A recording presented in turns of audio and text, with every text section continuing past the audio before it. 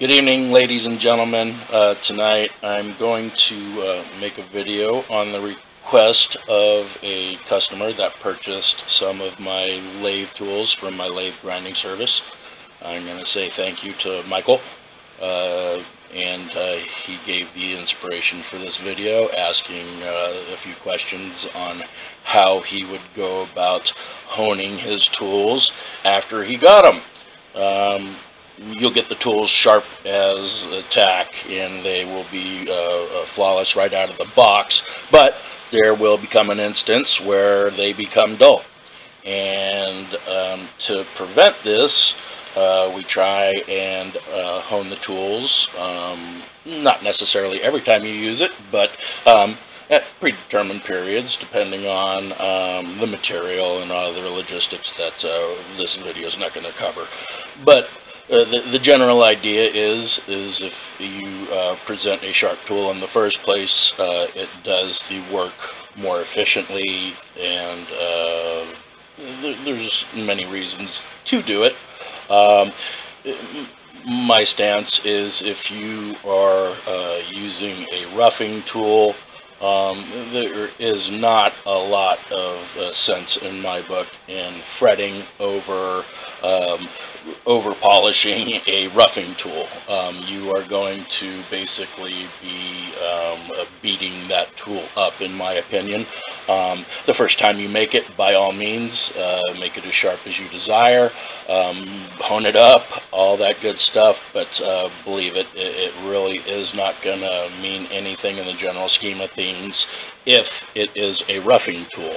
A finishing tool, I would depart by adding the opinion that you cannot get a finishing tool sharp enough, in my opinion. You can do whatever length or desire you wish to go to get that honed to a razor's edge. That will impart the best finish as a sharp tool. So with that end, we'll start with the video here. There's many different ways, and I cannot claim that this is the best or the only way of doing things. This is just how I've become accustomed to doing things, and it is served well for the small lathe and the Unimatin especially, which is even more critical to make sharp tools. Otherwise you do not cut well at all, and the less horsepower that you have, obviously, the more acute your cutting edges must be. As far as stones go, I generally will use one of 3 stones at any one time here. What I have here is the first stone that usually gets hit, which is an Arkansas soft stone. I'm remiss, I do not know what grit this is, but it is a commercial by Smith's.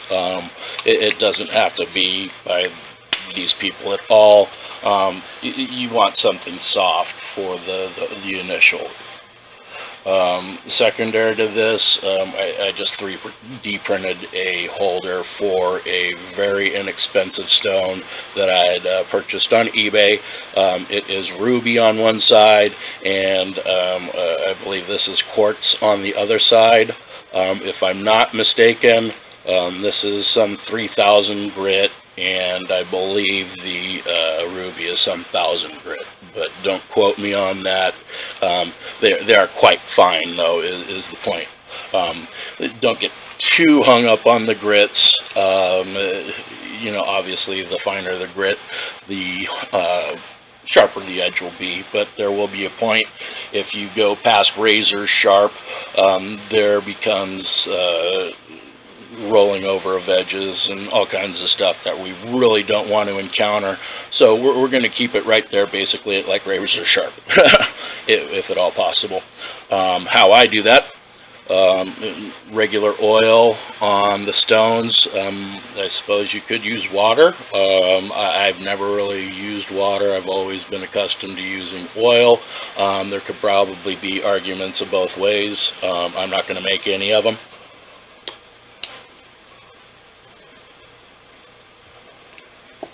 I use just whatever oil is available. Do not get hung up too much, in my opinion, on what type of oil you use.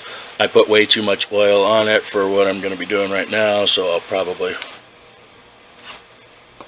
do something you're not supposed to do, is cross-contaminate like that, but I really don't think it's going to matter on these lathe bits.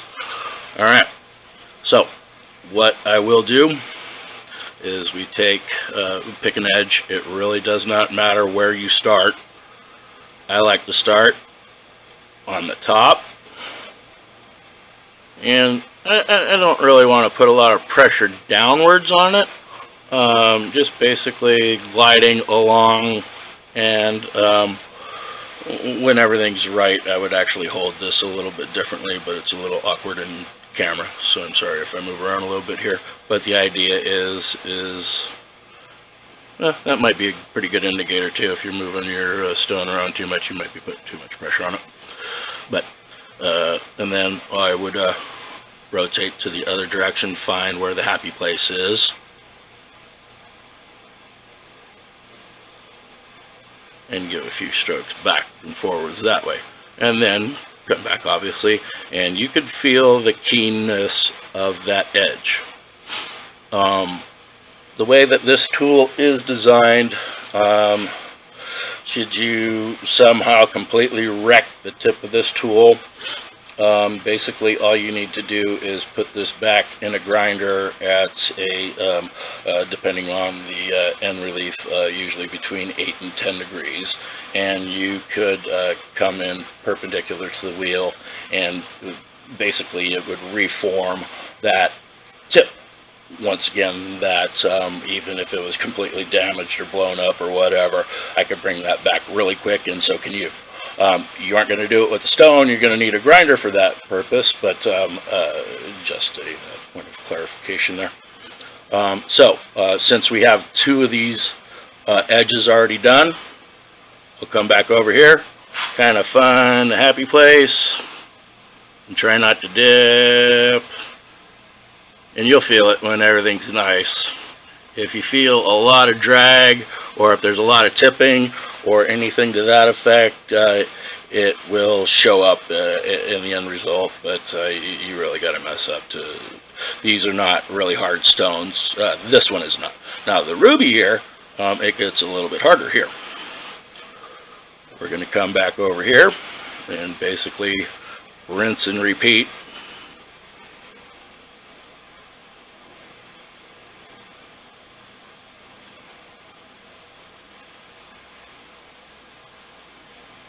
Now it is probably a good idea to secure your stones a little bit better, because you can slip, and it is razor sharp and it will whack you. Don't ask me how I know that. Okay, so I don't really usually like to go straight at it. I like to, you know, cock it one way or the other, whatever feels nice, and I will give that edge a hone. So this is to 1000 grit, if you believe all the hoopla or whatever. I don't have a gauge to say whether it is or not, but it is a very fine stone. And now we are razor sharp all the way around. Well, the problem with razor sharp is sometimes it will impart lines into the work that we're dealing with. So, and it also creates kind of a stress riser that wants to be knocked off. So what we like to do is give it just a little bit of a radius. So what I will physically do is physically take the stone, put it in a different plane, and kind of give it a, you find the happy place on the stone where the angle feels right, and just kind of give it a drag one direction, and then follow the drag back the other direction. And you don't really want to put a lot of pressure or anything like that, but if you put your finger across it, you can feel that there is just the slightest of roundness. Now, if we're going to use this tool in this orientation to be cutting towards the headstock, we don't care about nothing else. But the nice thing about this tool is it can be rotated 90 degrees, and it could be used as a facing tool, or it could be used as a tool that cuts towards the headstock. Well, in that event, we're going to want this edge also to be nice and honed. So this is a method that you can do as well. I'm dragging it in the flat plane. It doesn't always feel as natural to me to do it in that way, but it does accomplish the same thing. And you can do it as much or as little as you want, as long as you don't overdo it. And what that does is that makes that surface slightly radiused, and it will make a better finish, as well as have a longer expectancy of life. That is basically the same for all of the tools that I do. We want to keep like these type of finishing tools very, very sharp, and they will cut for a long time. If you're to do this periodically in between metals or even jobs or whatever, it would bring the edges back, and a sharper tool is a more efficient tool. It's enough for the square tools. Let's go to the rounded tool here. Now, the rounded tool is not a whole lot different. This could be used in the negative aspect and cut. It may be useful for facing some, I don't know, maybe a cast iron or something to that effect with a negative rake, but generally this tool is made to cut towards the headstock. So we want to make sure that this front edge is very sharp.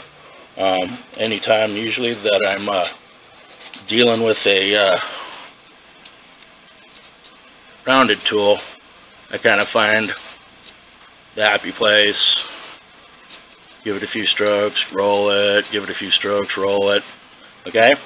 And then basically I'll do the same thing. Happy place, find the happy place. Okay, just to keep the capabilities of cutting on the low side of it, I should go back to this, and I'll give it kind of a across the stone in the happy place.